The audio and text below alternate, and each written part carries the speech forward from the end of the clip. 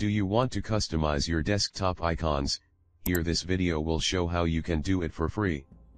Many people who are using the computer, they think that the icons on their computer desktop cannot change because those are default. But do you know if you need you can change anything? Actually it is so easy to change the icons on your desktop. It is really simpler than you think. If you are interested in learning, there are a few ways to change icons. Right-click on any open space on the desktop screen where there already haven't an icon. Then, as you can see here, it will pop up a menu. Now click on Personalize tab in that menu. When you select Personalize, it will pop Personalization window. In this window click on Change Desktop Icons. Now you will see a window. This allows you to manage which icons you need to appear on your desktop, and also this will allow you to change to their default icons too.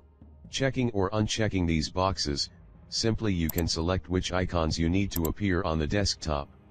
After select which icons you need to appear on the desktop, we can move to the next step. Now in this area, select the icon you wish to change by clicking on it. Now pressing this Change Icon button, you can access to the Windows default icon library, where is the many icons you can choose. Scrolling in this window you can select any icon as you need. If you think there is a good icon, you can choose as a replacement for old icon. Then click OK and apply this change. Are you thinking about what you can do if there haven't good selection for you? Don't worry, here we have a solution for that too. You can see here a button named Browse. When you click it, you can browse for an icon file, or you can extract valid icon files, including executable file as known execute, or dynamic link library we call as a DLL. Just select your special icon or library file and then click OK. Now you will see previews of that change in your old icon. Now apply this change and then click OK. Now it's time to take a look about this button.